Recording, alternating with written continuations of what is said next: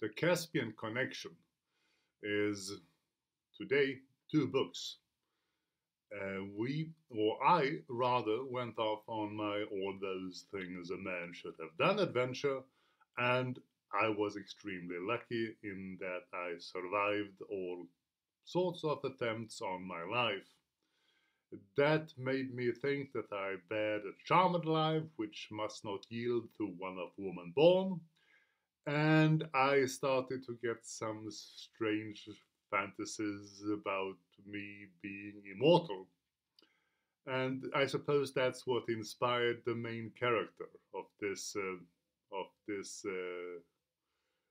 series or these two books. The guy we follow is called Carly. He is popularly Carl. He is the son of Odin, though he doesn't know this.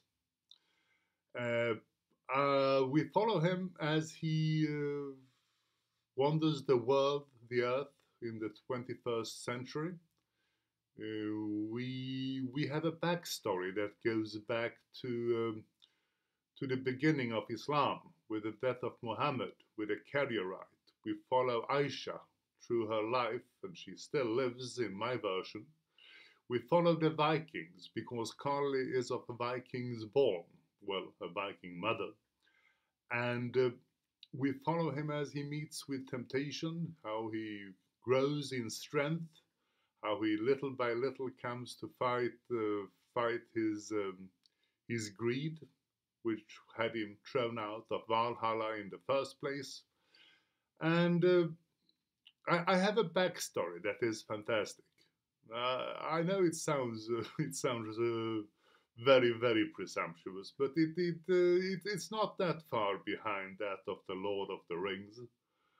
Um, it calls, of course, for filmatization, and it treats of so wide a spectra of subjects that I do not have the competence to do it all well.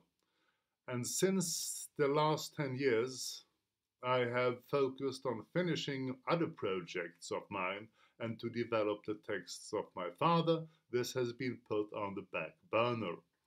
The Caspic Connection is something where I hope, together with dysfunctional discourses too, how and why, to devote my time from 2019.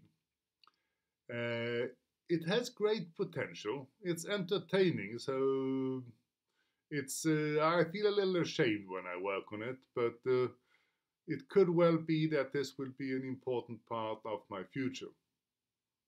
The Caspian Connection, The Swedish Hunter, and A Question of Honor are the two first working titles.